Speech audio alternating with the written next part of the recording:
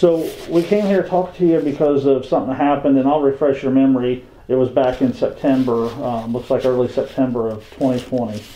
Can you tell me what happened? You were getting ready to tell me that when we first walked in, what happened with... He took me to the bathroom and my pants down, and as I was going, he says, "Boy," he says, "you really have nice legs." And I didn't know if he's just being a nice person or what, but I just felt real creepy about it. And he like put his hand and rubbed my leg. Okay, like the tops of your legs or inside? He just went like this. Okay. He says, "You just have some nice legs."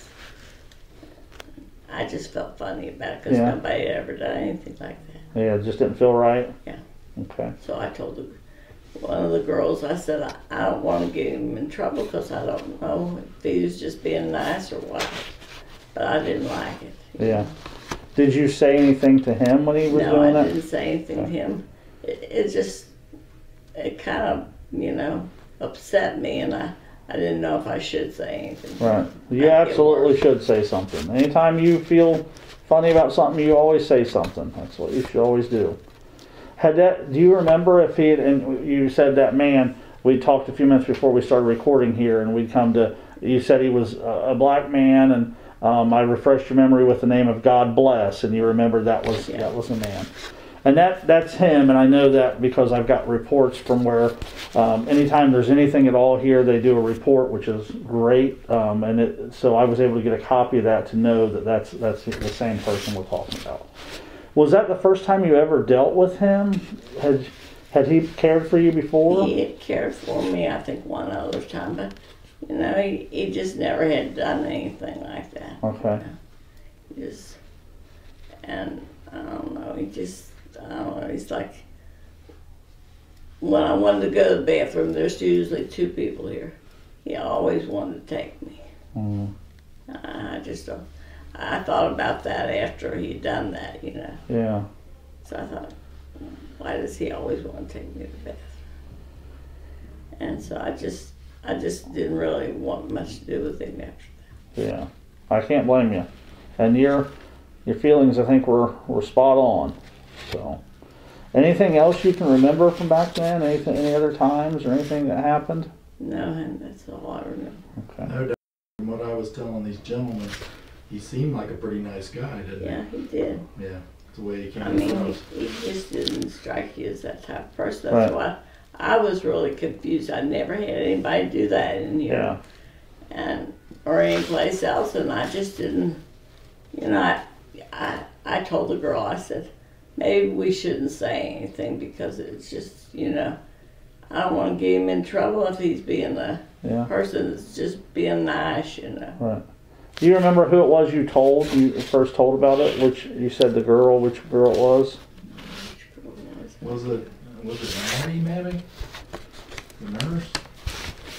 No, it wasn't the nurse. It was one of the girls that worked there.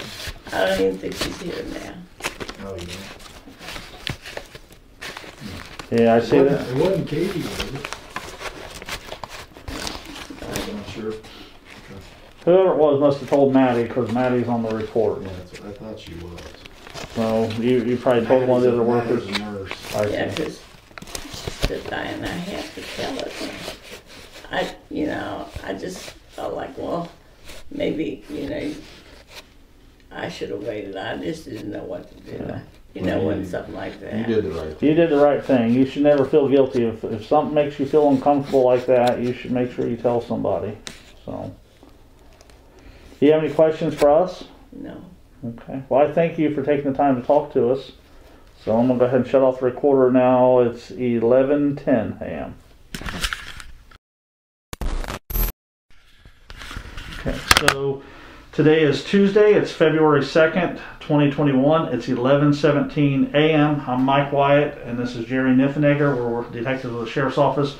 We're here at the Otterbein of Mainville, and we're here with Caitlin. You go by Katie. Katie Reed. And Katie, what's your date of birth? How long have you worked here at Otterbein? I've been here since December 24th, 2019. Okay. And what is your job description? I'm an older assistant. Okay. So when we came in, we was talking to you because I told you we found a report from the state from an incident that happened back on either September 4th or September 5th of 2020. Do you remember working and dealing with an incident with back around that time? I used to be on night shift. Okay. We had an incident where a gentleman was sleeping in the den that he had been given. What's his name? Godbless. Okay. And what did Godbless look like? He was African American. He was a little older, probably around my height, if I remember correctly. I'm about 5'3", 5'4". For the most part, all I can really, I only worked with him and not even. Pretty unique name. He goes by Godbless. Yes. Yeah. But he was sleeping in our den. She got really agitated. Didn't want to go to bed. She sat at the kitchen table. Yes. Sorry. We were at the kitchen table. She started venting and telling me everything that happened, that he was rubbing her thigh and her leg when he had her in the toilet, complimenting her skin and just rubbing her legs all over. I was told that was the first incident, and then there was a second of where he had her again on the toilet and he went to wipe her, and that she could feel his fingers up inside of her. Okay. She said she yelled at him to stop and to get your hands out of there, and that's pretty much all she told me. Okay. I mean, she's mentioned when he was working with her, like he was always trying to get her onto the toilet or get her. She told us that too. She said he was always, whenever she had to go to the bathroom, he always wanted to be the one to take her to the bathroom. That's all I pretty much remember. Okay.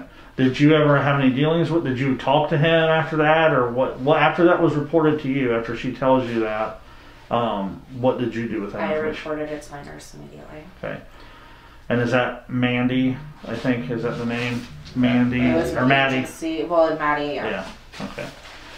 So then you reported to her. Did you ever talk to Godbless about that incident? No. And it didn't. They had him leave that night, and after that, I hadn't seen him. Okay. Was that the first time he was ever just sleeping here? Is that normal for someone to be just sleeping here or staying here? It's not normal. No. Usually we don't stay here unless it's a freak thing. Have you ever stayed here? Have I? No. Okay. No. Yeah. I'd rather go back home to my bed. Yeah, it seems very odd to me that somebody would be staying here. It seems odd. So that's why I was asking. Yeah, no, I know he was a little odd. It was like my second time meeting him, or I was relieving him. He went to say, he was telling me goodbye. He had his hand on my left shoulder, and his hand kind of slid down onto my breast. But I didn't think anything of it. Right. But he was still shaking, so I figured he was still on my shoulder. I didn't think about it. Right. I mean, that's. Did anybody else ever talk about? Did you ever hear anybody else talk about any other residents? Not in this house, no. Because Okay. I'm usually in here. I know they said they walked through and checked everybody, or had talked to everyone, and no one else, from my understanding, we were told, looked like they had been. Okay.